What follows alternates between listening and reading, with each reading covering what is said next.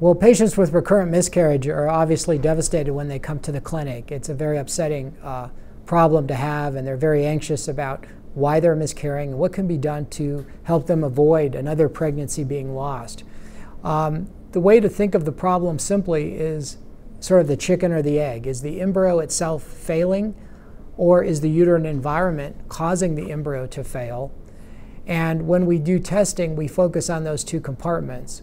As far as the embryos go, most often they fail due to chromosomal or genetic abnormalities. And we can investigate this in two ways. First, we can draw a blood test on the male and female to determine if their chromosomes are normal. If they carry a chromosomal rearrangement, like a translocation, then we already have our answer. That's probably why they're miscarrying. If their chromosomes are normal, it's still true the embryos could spontaneously develop chromosomal errors, particularly as the woman gets older. As her eggs get older, they're more at risk for chromosomal errors. And so we can actually do in vitro fertilization and test the embryos for chromosomal mistakes before we put the embryo back. That's a procedure we developed here in Colorado.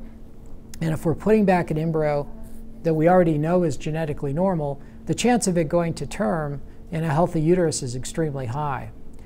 On the other hand, if we determine the embryos are fine and it's the environment that is at issue, we check the structure of the uterus.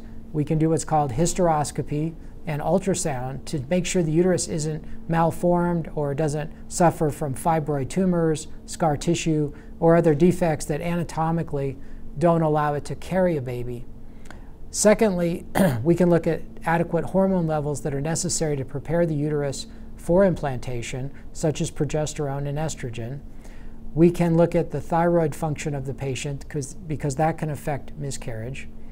We can look at the immune system because there are certain autoimmune disorders where literally the woman's immune system is attacking an embryo instead of the bad guys like a bacteria or a virus, and there's blood testing for that.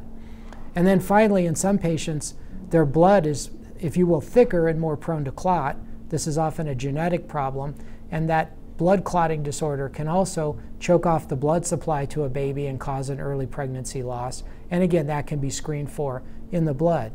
So these are some of the main causes of miscarriage, both on the uterine side and the embryo side.